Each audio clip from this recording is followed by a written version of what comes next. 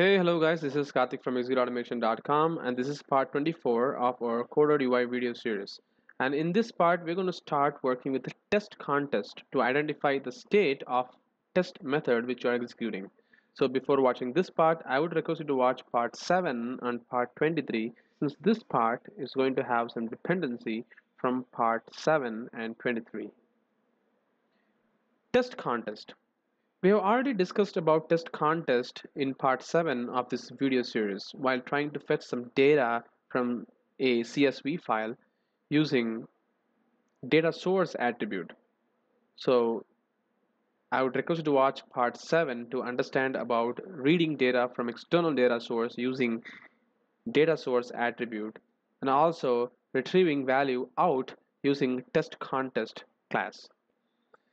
TestContext class provides the information and functionality for current test run.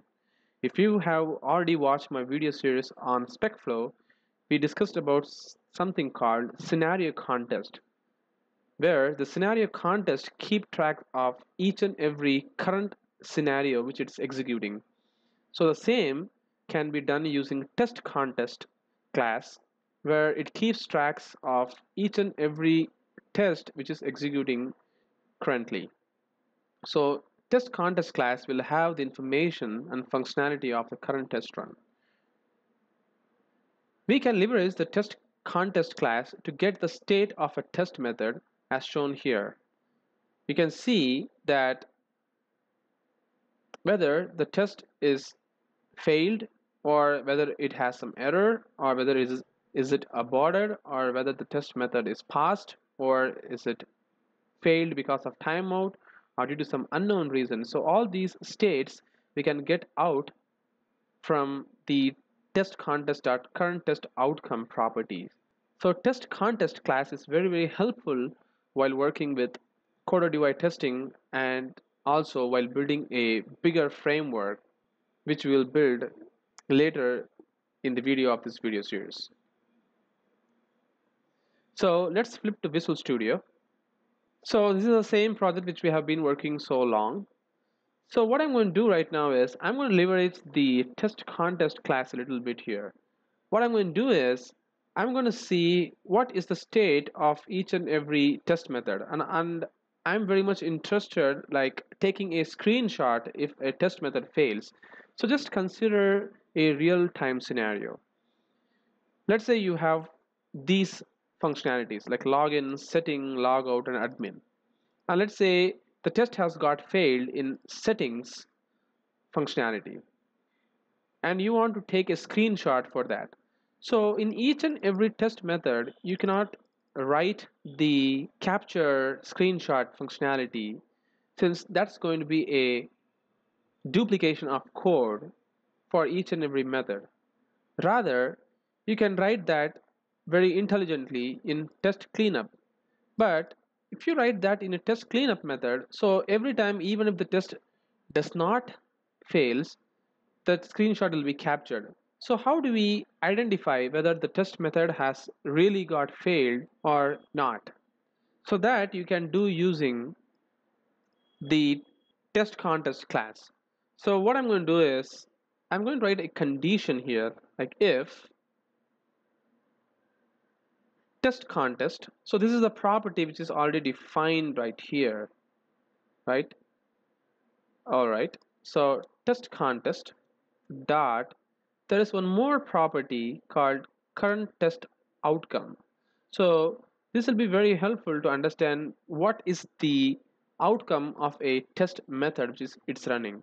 So it already clearly specifies that you can use this property in a test cleanup method to determine the output of a test that it has run.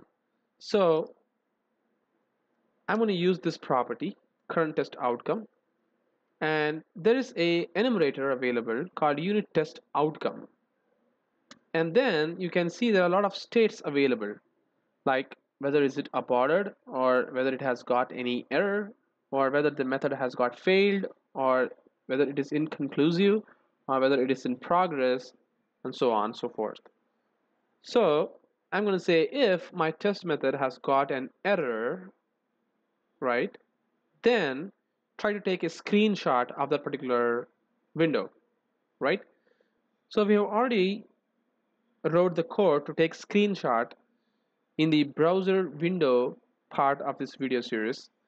So I'm going to just copy paste this code as you can see here. So in the browser window, I have the code to capture the image and save it as an image file. So I'm going to take that. I'm going to paste it right here. But I cannot use this window. Rather, I can use UI test control dot desktop dot capture image method. Great. So this will capture the image for me and it will return the image as you can see here, and then it will save in my D colon. Great. Captured, let's say error. Great. So this will capture the image for me if any test got fails, right? So I'm going to just run this scenario which we created in the last part of this video series, and I'm just running this. As you know that our test has got no error right now. So there won't be any image. So even if I go to my D colon, you can see that there is no such files created. Great. So how should we create an error for this particular test method? So what I'm going to do is I'm going to just throw a exception here. So throw new exception, a very generic exception. So I'm just going to throw for the, let's say, settings. So now let me just clear this solution. All right, and then let me go to Test Explorer and just build this test. All right, so now if I just try to run this instead of running the order test, I'm just going to run all the tests right now and see if I get any error there. All right, great. Now you can see there is one test which got failed in the settings right here, since we have thrown an exception here, right? And so if there is any exception, then surely we should have a screenshot in my D colon. Let's see that. Oops, do you see that? I don't have a image in my T colon right now, and I know what the reason is. So let me just hit the breakpoint there and see what is the outcome which is coming for this guy for my current test run. So let me just clean the build once again, and let's try to build this project once again and just try to debug the selected tests. Great. And now the test will get passed for the first test. So I'm just going to ignore this right now. So let's continue this. And it comes to the second test right now.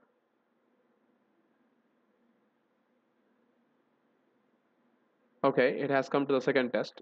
It's again passed. Now it comes to the third test.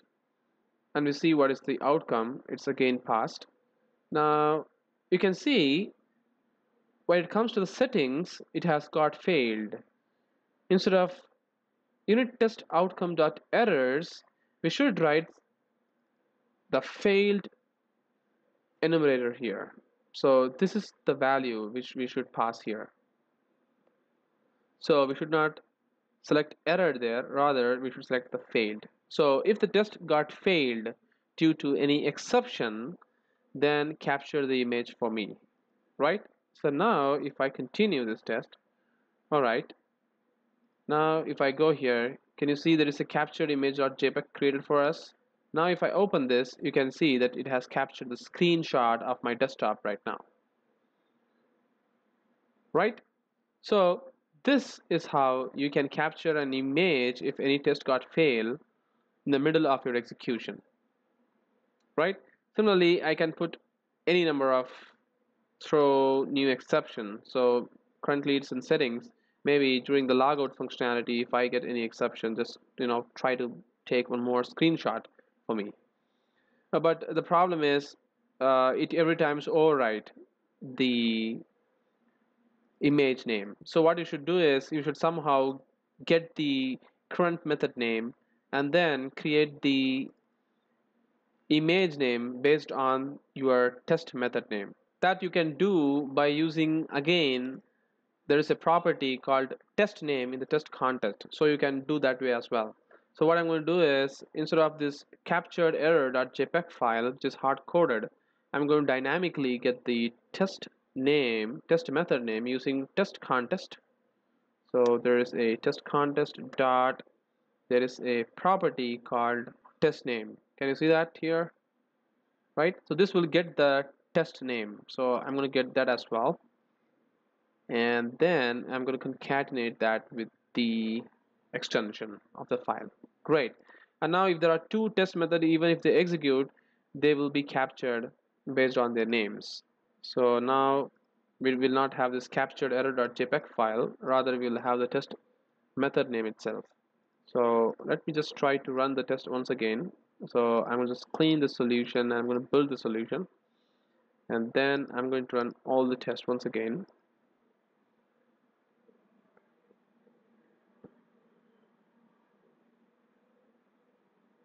And now you can see there are two tests failed. One is logout and another one is settings.